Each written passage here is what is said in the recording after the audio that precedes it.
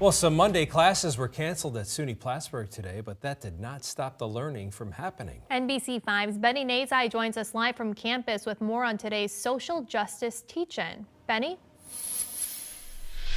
That's right, Alice and Brian. For the second straight year, SUNY Plattsburgh is making Black Solidarity Day part of the college's academic calendar in order to give students and community members a chance to see a different perspective.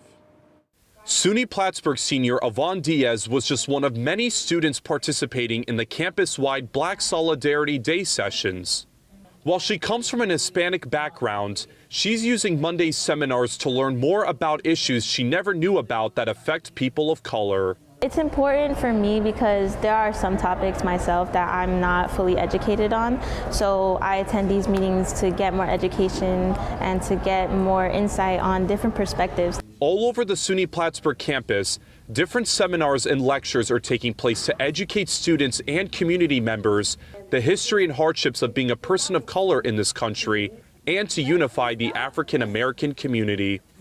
This year's theme is called You Belong, Let's Erase the Hate, which heavily focuses on racial wealth gap, gender discrimination, and excessive use of deadly force in policing. A SUNY Plattsburgh gender and women's studies professor focused her lecture on how access to personal care items, including period products, intersects with systemic racism. Students who are from minoritized populations who already have so much stigma and taboo attached to their bodies are not able to gain access to these products. So it definitely intersects with all these other categories. Classes were canceled Monday to give students a chance to get involved in these sessions, with university officials encouraging Cardinals to take advantage of the opportunity. We don't want students certainly in their residence halls or at home, right, just watching TV or sleeping.